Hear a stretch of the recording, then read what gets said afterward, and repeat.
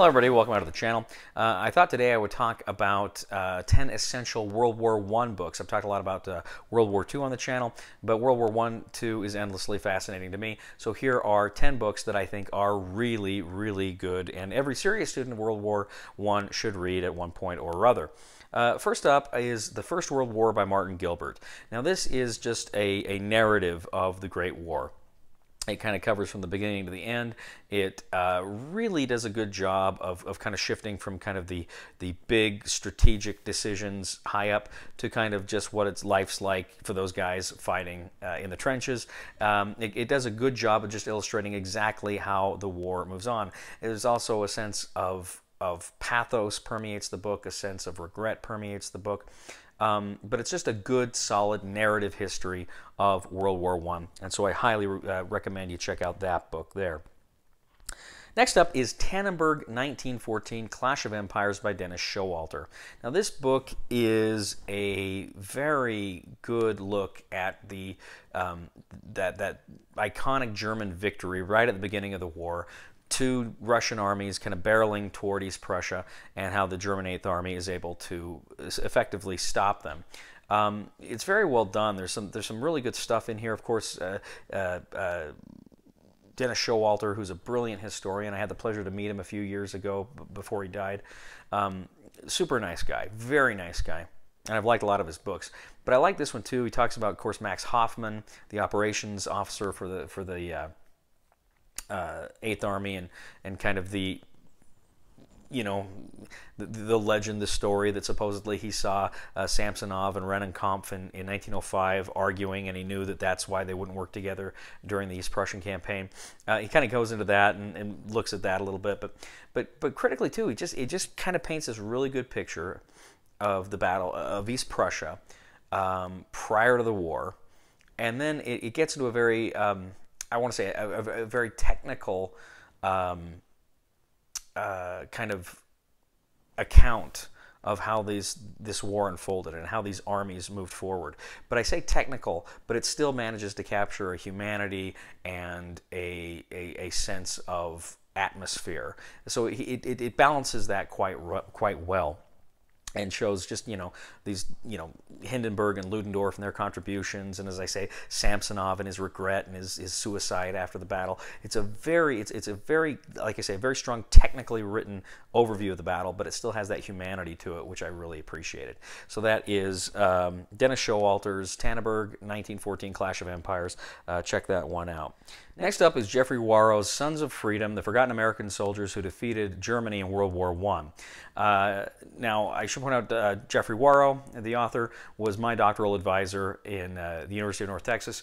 But this is a very good book. Essentially, Dr. Warro points out the military contributions of the American Army in World War I. Typically, a lot of times when we hear about the Americans in World War I, we kind of tend to think of them more in terms of the production that they brought and the morale boost that they brought. But he's saying there's a strong case to be made for the actual military efficacy of the American Army in World War I and the incredibly important role they played in that conflict. Essentially, he talks about the rail system that the Germans had established to feed their front line, and as soon as that was in danger, that's kind of why the Germans were holding on at that line to protect it. And as the Americans, of course, are moving closer and closer to that line, along with the other allies, of course, but the Germans feel threatened, and when they feel they cannot hold that line, they know the game is up. But he does a great job of detailing Saint-Mihiel and the Argonne Meuse offensive, and really kind of, for instance, George Marshall, who the future Chief of Staff of the United States Army in World War II, the logistical work he did to kind of redirect the thrust of the Saint-Mihiel offensive into the Meuse-Argonne offensive. Very good. But he also points out some of the problems they had. For instance, Marshall wanted to, he had been with the 1st Infantry Division. He wanted that division to have the honor of taking Sedan, but it was positioned wrong. So essentially, he has them literally march across the front line laterally to get in a position to take Sedan.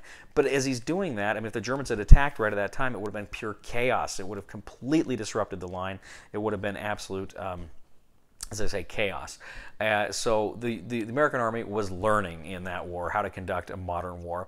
Very good, very well done. He also points out Blackjack Pershing was a great kind of political general. You know, he insisted that the American Army fight as an American army and not subordinated to British and French armies. But at the same time, he wasn't necessarily a really good battlefield commander. And of course, they talk about all the American officers being terrified of being bluied, essentially losing their command and going to Blois for reclassification. Great book, highly recommended if you want to know about the American Army and the military contribution it made in World War I. That is Sons of Freedom by Jeffrey Warrow. Next up is Peter Hart's The Great War, Combat History of the First World War. This is a book that, again, talks about all of the belligerents and kind of gets into what happened during combat, essentially it details the whole war, but he really gets into the nuts and bolts and a lot of the primary documents about what it was like to fight in this war, and these men and you know, their accounts of the time of what was going on, and just the sheer fear. And he also talks about too how different sides in the war were experimenting with different tactics. They tend to think it was just these big pushes and that was it. But he talks about, no, you've got, you know, kind of the kind of curtain artillery, flowing curtain artillery, how that you know, was intended to prepare the way for the troops to move forward, and the different experimentations they made. But as I say, it's really about kind of these people fighting in the war, and there's this just heartbreaking moments. Like there's a letter from a captain named Captain May in the British Army on the eve of the Battle of the Somme, and he writes this letter to his wife saying, you know, this may be the last letter I ever send to you, and I hope this is just kind of, in years to come, this is just kind of this fleeting thing we kind of laugh about. He says, but you know, it could be the last letter. He says, you know, I love you, I love our baby so much, and I know whatever else happens, you would have me do my duty. It's just this heartbreaking letter, and then of course you find out he died the next day, along with, you know, 20,000 other British and Empire soldiers in that push. And it's just heartbreaking. But it's a good book, a good overview of men at war, men in combat. That is Peter Hart's The Great War, Combat History of the First World War. Next up is Alistair Horn's Verdun, The Price of Glory.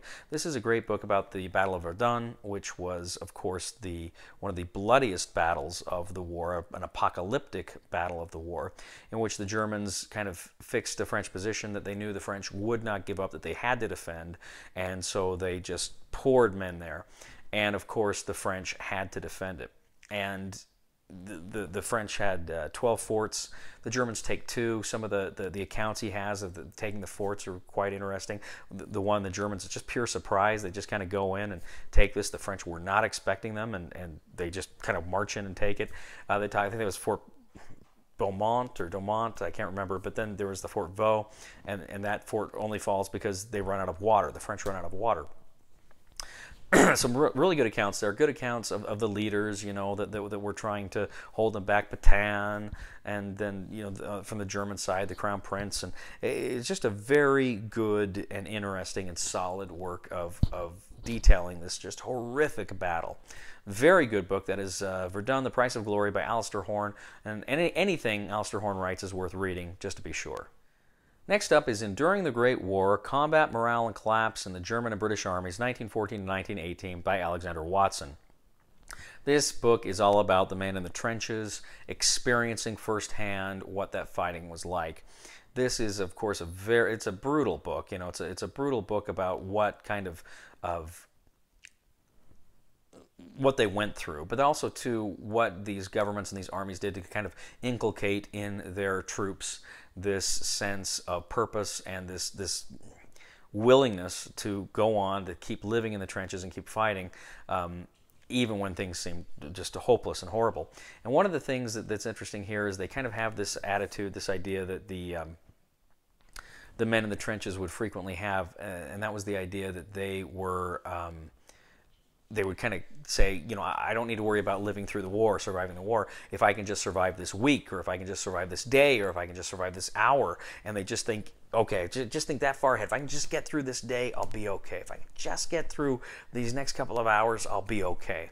And that was something they really clung to, you know, because the idea of trying to survive the whole war just seemed like, how can you do that, you know? It was a it's a hard book to read, because you just feel so much tremendous empathy for these men on both sides. But you know, it's absolutely fascinating. Very good book. That is Enduring the Great War by Alexander Watson. Next up is The Kaiser's Army, The Politics of Military Technology During the Machine Age, 1870 to 1918, by Erich von Boyce, I believe. Essentially what this book is about is how the Prussian German army was changing in the years leading up to World War I because of the technology. Essentially, you had, of course, the Junkers, the Prussian Junkers, who were very much wedded to tradition. And, you know, the people leading the army must be a better class of people, a better breed of people. But unfortunately for them, technology was changing so rapidly that it was really the technocrats and the technicians that were going to be able to run the wars. And because of that, they needed to kind of cede, you know, some power, some control over the war, over the army, and they wouldn't do it. And so there was this tension between kind of these new thinkers that say we need to embrace not just the technology, but the technocrats that are going to run it, and then kind of these people who are hanging behind saying, no, we're going to run things the way we always did. And of course, this tension, which is found in many different armies, right? You could say something similar was going on in the Navy, American Navy in World War I, between battleships and carrier proponents. But here it's rooted in this idea of class. And he does a very good job of showing how those class distinctions played into really dampening Germany's military readiness. Germany was a fantastically it was a very good instrument. It was a very good tool. The German army was a very good tool, and it did a very good job for what it was when war broke out, but it could have been much better, and you know, arguably, perhaps it could have won. That's a what if, but it was kind of this slowness to adopt change. Now, fortunately for the Germans, you do have similar things going on in the other belligerent countries, in France and Britain. They're kind of having these same kinds of problems.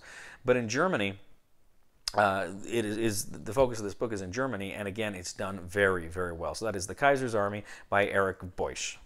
Next up is Warland on the Eastern Front, Culture, National Identity, and German Occupation in World War I by Vegis Lulevicius. Now, this book is about how the German army was attempting to model it was attempting to create in these eastern lands that it took in Poland and Belarus, etc.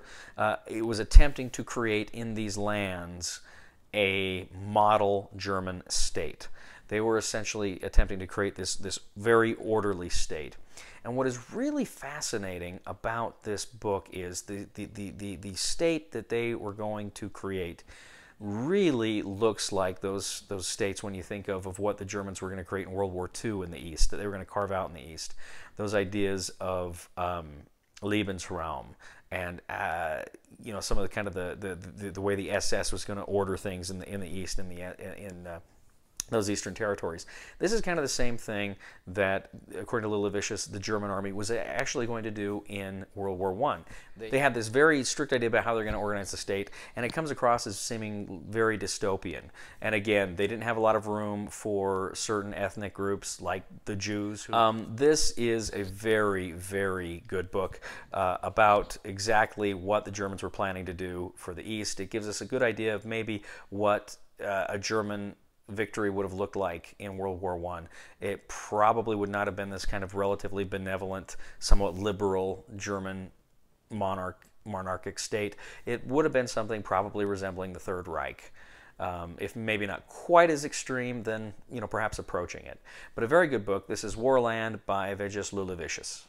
Next up is Christopher Clark's The Sleepwalkers, How Europe Went to War in 1914. This, again, is another good book about essentially how the war began. Now, Clark is saying, assigning blame. Who's to blame? Germany, Britain, Russia? that's not important if you want to understand how it happened. And that's kind of his main idea here, is how did Europe go to war in 1914? And he kind of starts with a coup that took place in Serbia, which kind of oriented it from a more kind of pro-German disposition to a more pro-Russian disposition. And then it kind of takes that and it goes with it. And he examines in each country the decision-making processes that were going on. And one thing that's interesting is when he looks at these different countries, he doesn't just say, well, Germany was doing this, and France was doing this, and Russia was doing this. He kind of says you have to look at, these countries are not monolithic. You need to look at the different people. You need to look at the government leaders. You need to look at the aristocrats. You need to look at workers. You need to look at the press. You need to look at all the different strata of society, because they're not the same, and the nations weren't monolithic, and they all somehow played a part in these decisions to go to war in 1914. And it's a very complex way to look at the war. I wouldn't recommend this as a book for just somebody who wants to smarten themselves up when they want to learn more about the war. But this is really a considered work about exactly how the war began. But one of the other things too is he talks about, he kind of says something like, Germany. He kind of says, Germany, it was being denied its place as a great power. Britain and France were constantly kind of holding Germany down because they were kind of afraid of it. They didn't want it to have its proper share of the imperial spoils around the world. And yet Germany kind of, for a long time, almost kind of willingly accepted this to prevent a war. But then ultimately, when the time came to go to war, that was really Germany kind of saying, look, we're going to accept our place as a great power, and we're not going to be denied anymore. And there's a lot more to it than that. But anyway, this is a fun interpretation of how the war began. Very well done. And again, if you are somewhat, if you have read somewhat about the beginning of the war, this is a great place to kind of give you a deeper level understanding of that war. That's Christopher Clark, The Sleepwalkers. Finally, the last book I want to talk about is probably one of the most well-known and well-regarded books on World War I, and this is Barbara Tuchman's The Guns of August. Now, this book is very good. Again, it's about the beginning of World War I, kind of the diplomatic crisis that led to the war, and then kind of the opening moves militarily of the war. But she makes some good points that there were some fundamental things that these different nations and people got wrong about the nature of war. And for instance, she mentions that one of the things that they continually got wrong is this idea that any war that breaks out would necessarily be a shorter war. Any war that broke out would necessarily be a war that the economies just couldn't sustain it because of how much you had to go through, and any war couldn't last that long. But even then, she says, it's so unlikely a war is going to break out. These people were thinking it's so unlikely a war is going to break out because trade. We've got free trade. We're trading with each other. We're these great trading partners. Germany and England were great trading partners. We'll never go to war. We're trading. And that was another failed assumption. And then, of course, when the war breaks out, there's this failed assumption of, well, the reason why the French lost in the Franco-Prussian War was the Germans were just more aggressively minded. So we just need to be more aggressive. So every army has this idea of aggression, and the attack and the offense is better than the defense. And you have, of course, the Germans had the Schlieffen Plan, but the French had Plan, was it 14 or Plan 17? I can't remember the name of the plan. But they had that plan, and they, part of that plan was Elan, attack, attack, attack. And everybody's thinking, oh, attack is the way to win. Attack is the way to win. But, of course, machine guns change all that, and it leads to disastrous consequences. But it's a brilliant analysis. This is one of the truly great books on World War I. Of course, John F. Kennedy read this book just before the Cuban Missile Crisis, and supposedly it affected his judgment about how to move forward lest we get into a third world war. But it's an absolutely fantastic book, and I can't recommend that enough. So that is Barbara Tuchman's The Guns of August. Well, thank you, ladies and gentlemen, for joining me for this book look at 10 essential books on World War I. Again, I'd ask you to please subscribe to the channel, and if you do like board gaming, tabletop gaming, and wargaming, check out my other channel, thediscriminatinggamer.com. Thank you once again for joining us, and maybe I'll be back with some more of these lists before too long. Bye-bye.